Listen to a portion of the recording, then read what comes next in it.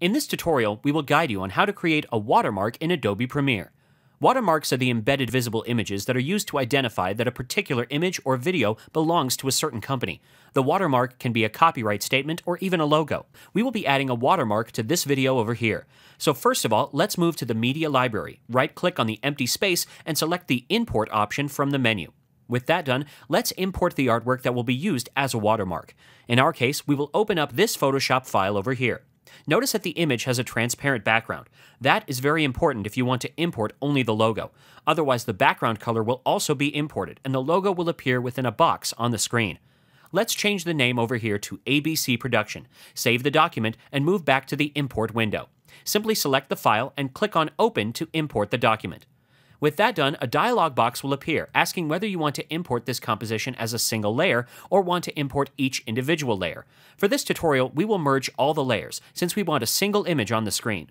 Once done, let's drag and drop the Photoshop file on the overlay track. With that done, let's stretch the layer to the same length as video 1. Now you can see the logo appearing throughout the duration of the video.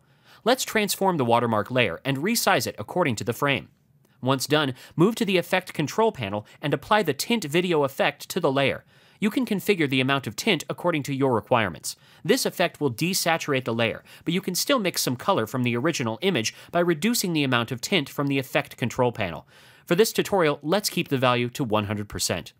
For the watermark, you can choose to put the original logo as it is, or add different effects to it. For example, over here we will add the emboss effect to our logo.